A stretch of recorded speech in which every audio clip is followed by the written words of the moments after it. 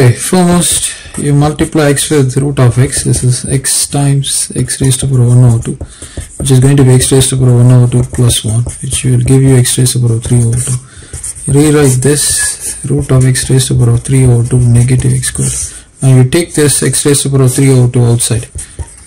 So if you were to take this out, you will get a 1 there, and this is going to be x raised to the power 1 over 2. Of course, you got the dx there. Now the idea is to get this form, integral dx over root of 1 negative x squared, so that I can apply sine inverse of x positive c. So this is a formula I am aiming at. So to get that formula, what I wish to do is I would like to take x to be equal to some m raised to the power of 4. So dx is equal to 4 times m raised to the power of 3 times dm. So if I were to have x raised to the power 1 over 2, substitute this m, then this is going to be m squared. Okay, so I've got that requirement.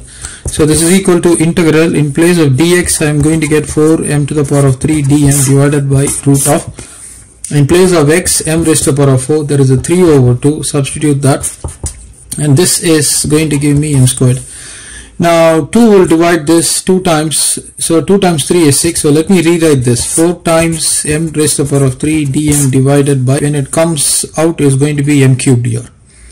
So it's going to be 1 negative m squared. So this and this can be cancelled, giving me 4 times integral dm divided by root of 1 negative m squared, which is equal to 4 times sine inverse of m.